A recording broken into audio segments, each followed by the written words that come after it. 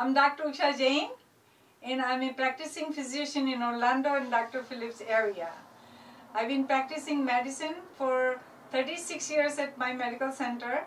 I specialize in anti-aging medicine, emergency medicine, and also pediatrics. Today, I want to share with you another story which further proves the greatness of America. But first, here is a little background about me. I moved here in Orlando in 1980, and I worked at the Trauma 1 Emergency Center at Orlando Health, which used to be called Orange Memorial Hospital. And I dealt with all kinds of emergencies, including ambulances and also helicopter ambulances. I always wanted to have my own medical center so I can treat the patients the way I want.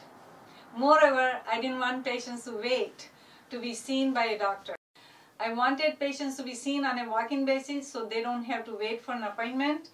Also, I wanted to have all the equipments, including x-rays, so I can make a proper diagnosis, treat the patients like I did in the emergency room.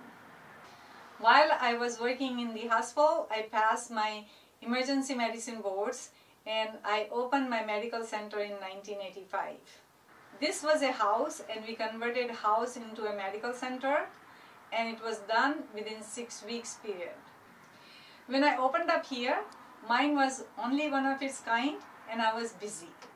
In 2006, we installed a new brick mortar electronic sign with a proper permit. We installed the sign so we can inform the people what kind of services we offer. Many of my patients were thankful that we installed that sign so they knew that they could come here for their emergency. I had a patient with a bad allergic reaction. He came in and I treated him right away. He knew I was here because of the sign.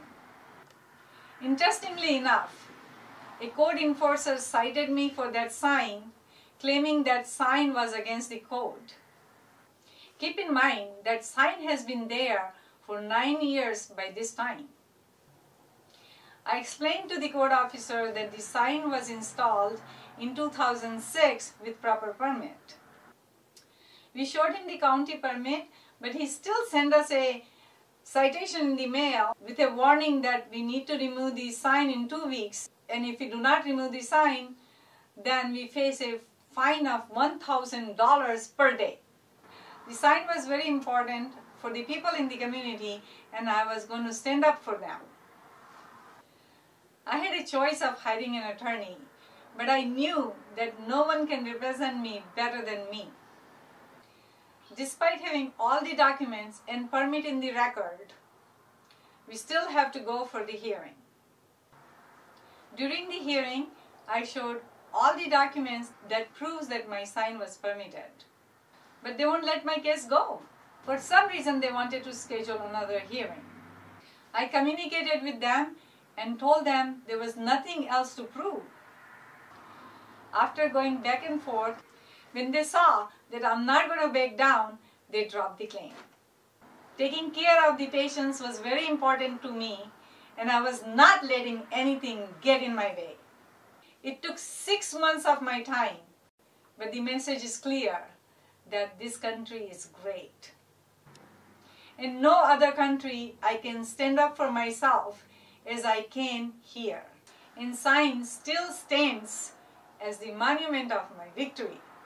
I love what I do, and I look forward to serve my patients for years to come. In God we trust, we believe in America, and God bless the USA.